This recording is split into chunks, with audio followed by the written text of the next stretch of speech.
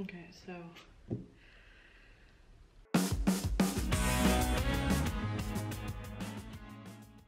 this is like my 5th attempt at filming this, I think. And I still don't know how to do this properly. I don't know where to put my hands. Like, what do people do? Do I just... No. I also don't know if my neighbors can hear me. Like, what if they can? Because they know that I never have people over. Like, ever. So, if they can't hear me, they're gonna think I have, like, finally reached my breaking point and started talking to myself. Okay, I'm gonna dive right in. Why am I doing this?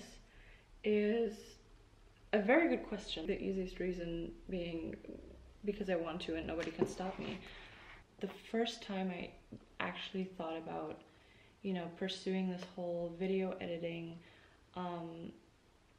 like vlog, whatever we want to call it kind of thing, was when I was 13. And I really wanted to do it. It was like this very big plan of mine. I had all these like video ideas laid out and I was ready to go. Unfortunately, it was also the time where my mental health took a very drastic, you know, turn, and my anxiety was the worst that it has ever been. As I said, wait, where?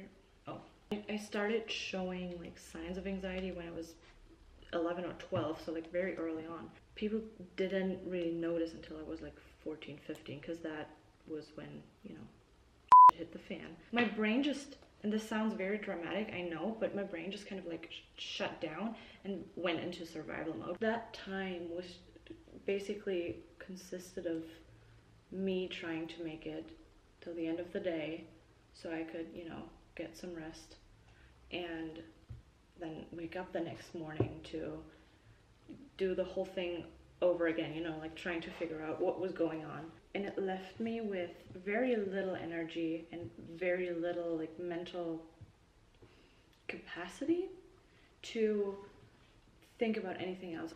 So I had to kind of like put the whole video editing plans on ice because I didn't have the energy and time for it.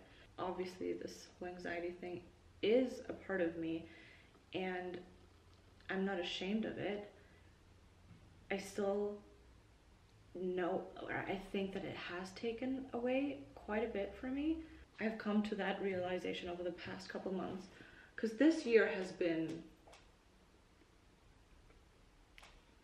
you know, but it has also, you know, given me the space to just reevaluate and rethink some of the choices that I made in life. One of them being, you know, never doing the whole YouTube thing just because, one, the whole anxiety thing, and then two, I was just deathly afraid of people thinking that it was cringe. And now I feel like I'm in a space where I can try to make up for the things that I missed back then. I just don't want the whole, you know, anxiety getting in the way of me pursuing the things that I'm passionate about, be the narrative of my story moving forward, because it used to be, and it has been for the longest time, and I don't want that anymore.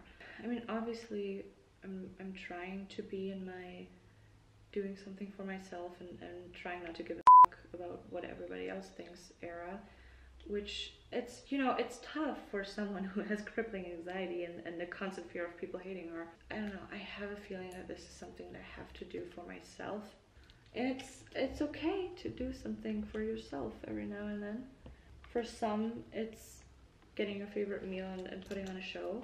And then for me, it's just oversharing on the internet, and that's fine. I don't know where my fidget cube is. I kind of need it. Because I'm constantly like, you know, doing that. It's stressing me out. I don't know. Oh, found it. I was stressing about nothing, as always. I don't really know where exactly I'm gonna go with this whole thing. It's probably just gonna be a little bit of everything. And then once I feel comfortable enough, I don't know when that will be. It might be right away, it might be in a couple of weeks, months, I don't know. Eventually, I wanna dive into the topics that are important to me too, which for one is the whole mental health and anxiety thing. Besides all that, talking about it, I make a lot of remarks and like a lot of jokes about it. It's just the way that I deal with it, and that's okay, I think. I don't know. And obviously, apart from doing this for myself, I kind of hope that I can create a safe space for other people as well, because I know what it feels like to just need 10 to 20 minutes a day to get out of your own head, put on a show, put on your favorite YouTubers, whatever, and just